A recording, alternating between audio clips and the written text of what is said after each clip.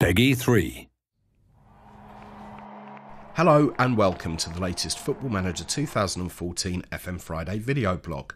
This time we're looking at every manager's favourite day of the week, match day, and specifically at how the match day experience has developed in FM14. One of the most important things for a manager to get right on match day is, of course, the team's tactics. So before we look at the match day experience, let's have a look at the new tactics system in FM14. The most obvious difference over previous games is that we now have one unified tactics system, replacing the two separate systems we had previously. Having spoken to lots of people in football, we decided that a change was needed to make the system as realistic as possible. As a result, managers no longer deliver a player's instructions by the use of sliders, instead it's all done by setting and tweaking the player's roles and instructions in advance. Take the position of left back for example.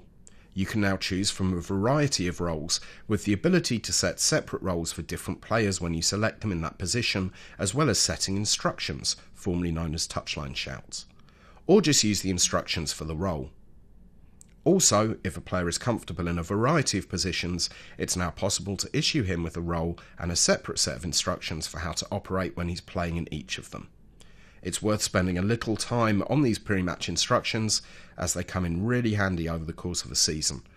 Also, they can be saved and reused as required, and better still, thanks to Steam Workshop, they can be shared with other FM players. Other pre-match changes include the addition of substitutes to the pre-match formation panels, and the option to change playing styles for individual games pre-match through the inclusion of fluidity to the pre-match tactics screen. In addition to setting these instructions in advance, it's also possible to change instructions to individual players while a game is in progress. This is useful if you decide that one player in your team should disregard the overall team instructions. For example, if you're playing a pressing game but don't want your centre forward to close down on the opposition goalkeeper whenever he has the ball. We've also added 8 new player roles: half-back, limited full-back, complete wing-back, register, enganche, flank forward, shadow striker, and the false 9. Each of these have descriptions in-game to ensure that you know exactly what the roles mean. On top of that, we've introduced the emerging 3-4-2-1 DM tactic. Be warned though, you won't be the only one to benefit from the introduction of new formations, as we've also tweaked the way that opposition managers adopt new and successful tactics too. You can, of course, still come up with your own formations, but with the ones that are in Football Manager 2014 and the different roles that you can set for each player in each position, there are thousands of possibilities. There are some small but important changes to the tactics screen too.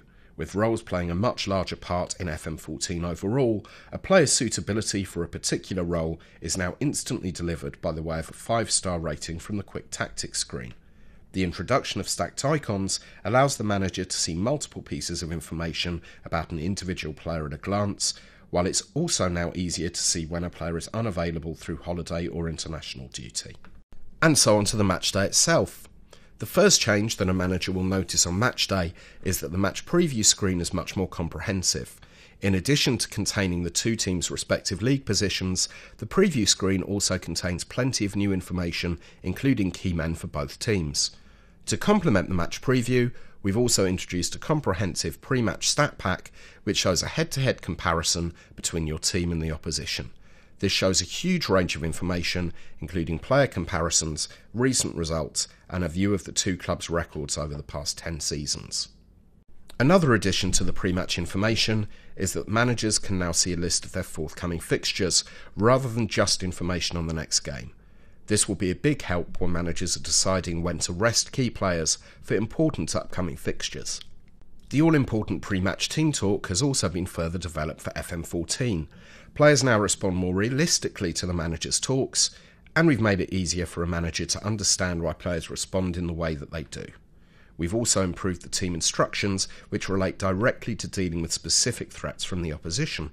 The change that will possibly have the biggest impact on how matches look in FM14 is the improved lighting. This is improved for all conditions, whether a game is being played under floodlights, in torrential rain, or in overcast conditions. You'll also find that the match ball is easier to see, particularly with the yellow winter ball, which is used in many leagues during the colder months.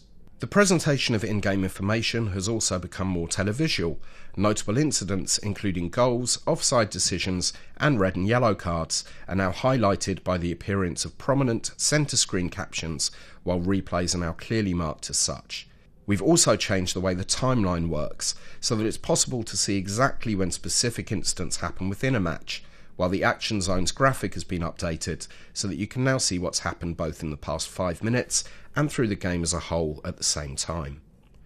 And speaking of which, we've tweaked the match clock itself so that it can either display the elapsed time as part of the entire 90 minutes or as 2 separate 45-minute halves, which is how it's displayed in some countries. Away from the purely visual, another major change to the matchday experience is that managers can now receive a lot more help from their assistants if they want it. Advice offered by the assistant during a match can now be acted on instantly, while a manager can also choose to ignore the assistant's advice. The assistant manager can now offer advice before a game as well as during it, and they are on hand to work with the manager after the game too, offering explanations as to the players' post-match reactions. The assistant also offers feedback from team talks, allowing the manager to fine-tune future interactions with the team. You'll see from the previous work in progress Match Engine video and some others that will be released in the coming weeks that the Match AI has also gone through significant improvements, but we'll let you see those yourself by watching the action. These are just some of a whole range of below the hood and above the line optimizations which make this the best looking and performing FM Match Engine yet.